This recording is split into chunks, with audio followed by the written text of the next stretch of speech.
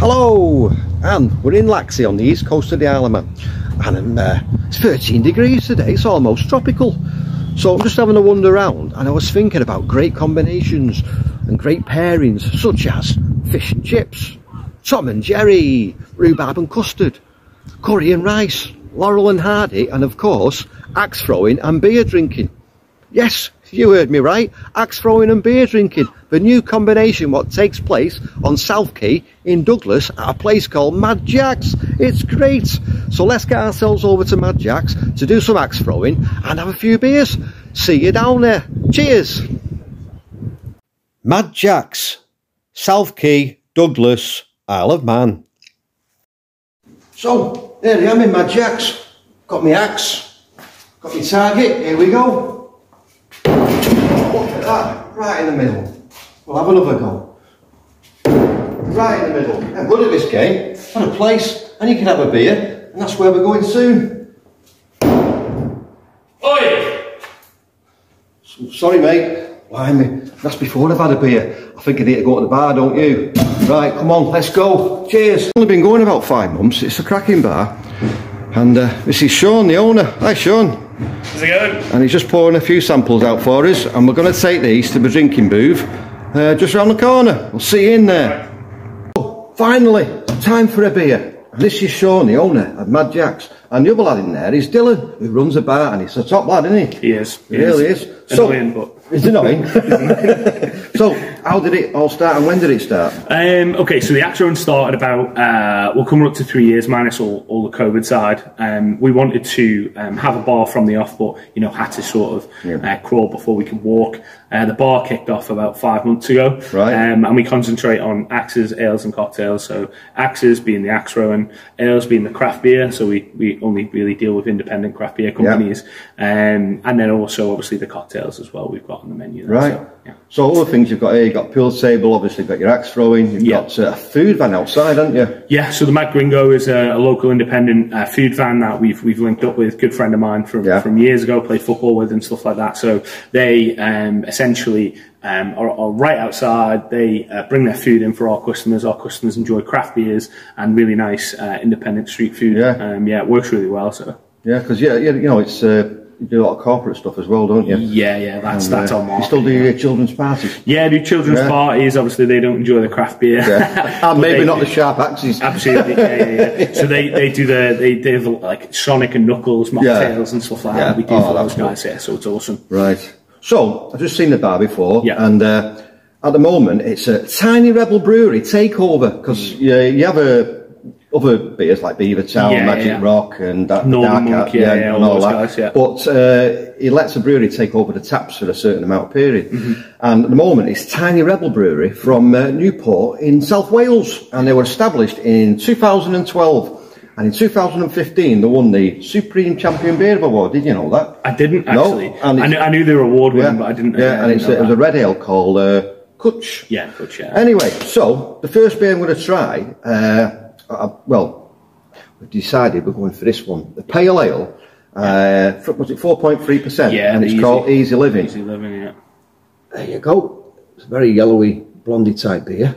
It's got a right citrus nose on that, hasn't it? It has. Oh, I'll give it a slurp.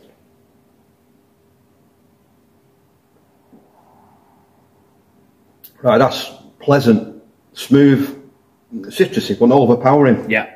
And I think if I came here for a bit of a night, I think I'd start off on that. Have a Most couple people of do. these. It's just nice and steady, easy going. A lot of our customers are new to the craft beer side of things, and that's I always recommend that. I always say this is the one you want to kind of your entry level sort of stuff, and it's super popular. So this one is Tiny Rebel Hazy IPA, and it comes in at 4.8%. This is obviously an hazy beer. Yeah, that's just looking at that, there's something I'll have with my breakfast. It's good. Now that doesn't smell as citrusy as that, but it's more sweeter that, isn't it? More orangey. Yeah, it is. Yes, it's a bit more fruity, I would say. Tastes fruity. Yeah. Like a bit of grapefruit there. Yeah, pineapple. really good. But I'll tell you what, Sean, I'll be happy swapping that for me breakfast. Yeah. That'd be great having your bacon and sausage with that, wouldn't it? Yeah. That's nice. Surprised with that. I was a bit hesitant about that, but that's all right. It's a popular one. And the final one is called Young Arts Peach Pavlova, coming in at 5.8%. So obviously a bit of a meaty one. There's a colour on it, nice and orangey. Oh, blimey. That's proper meringue, that, isn't it? Oh, man, that's going to be different, isn't it? Meringue, yeah, definitely. Well, it is peach meringue, isn't it? Yeah, it just smells like it.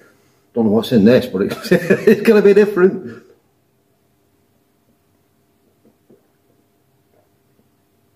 Actually, it's nice. I didn't expect that. Did you expect it to be really sour? Yeah. Okay, so it's got, only a little bit sour. I think it's sour and it's very sweet. You've got that like really cool mix, and people are surprised every time they have it.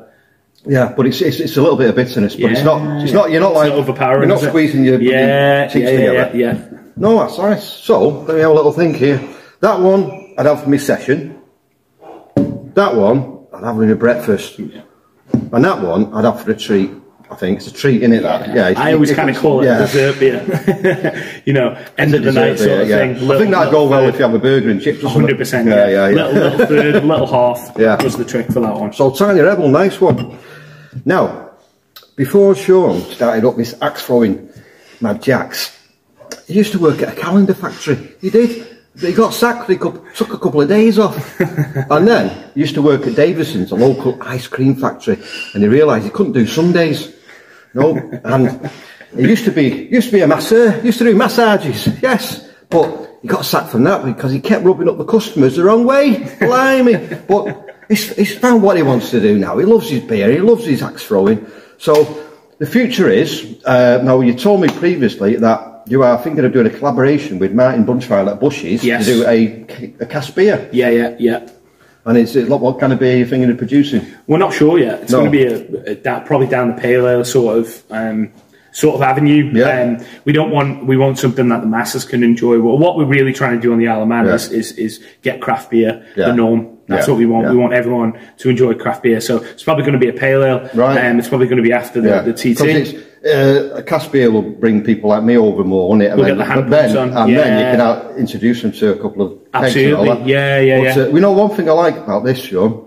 It's the only pub to have a drink on this side of the quay. It is. Because there used to be a pub years ago, Trafalgar up there. But Yeah. all the pubs are on North Quay. Yeah. But this is the only place where you can have a drink on the other side on South Quay, which is the right bonus, isn't it? Really, it's really good. So, what's your future then? What's your plan? So we're looking at increasing the craft beer external offering here at Mad Jack. So we want to go and take craft beer on the road. We want to do all the pop-up events around the island.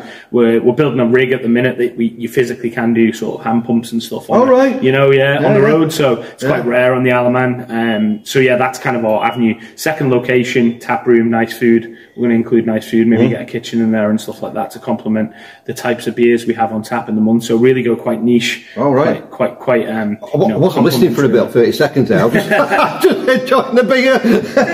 Basically, plenty more beer and good food. So that's the Easy Living Pale Ale, sessionable. This one, what I've nearly drank, hazy IPA, my breakfast beer, and this one, my little treat, Peach Pavlova, Young Hearts, 5.8%. Nice one. Thanks, Sean. Thank you, mate. Appreciate you coming in. Cheers for watching. Cheers, thank guys. you, Dylan. Cheers, lads. Oh, thank you, Dylan's dog. We nearly knocked him over before. Cheers. So, this is the outside area of Mad Jack's, and I'd just like to thank Sean there for his hospitality, and Dylan for looking after the beer, and also hope Dylan's dog's alright. Nearly got knocked down before. So this is a good little area to have a pint and a smoke and a burger. It's fine. So yeah, well done, Mad Jack's. Nice one, Tiny Rebel, and see you soon. And thanks for watching. And if you haven't subscribed, give it a waz. Cheers.